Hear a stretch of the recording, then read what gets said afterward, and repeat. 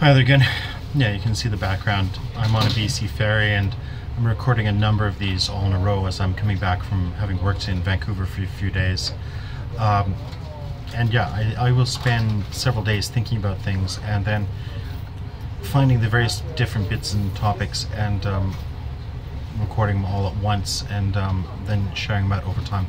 Anyway, one of the things I want to talk about is what depression really causes with me is a total sense of failure and incompetency, an inability to cope with the world and seeing all these lost opportunities, missed chances, feeling a sense of things having gone wrong and shame at that, guilt at that, and realizing I'm missing out on things.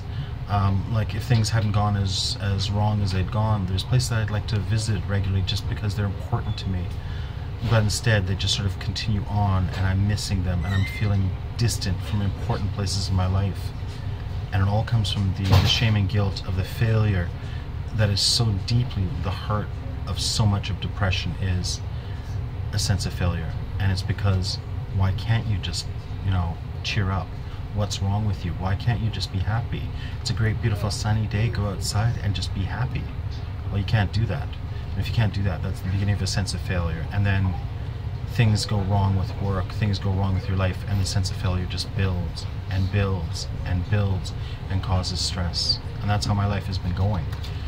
And I need to break out of that. I need to accept that I am who I am and whatever I manage is what I manage, and completely divorce myself from the concept of failure, at least for now, and only accept failure if it is something that truly is something that could be called a failure. Not accept my depression as being some form of moral failure of myself. And that sort of is often how it feels at its core. Alright, that's it for now.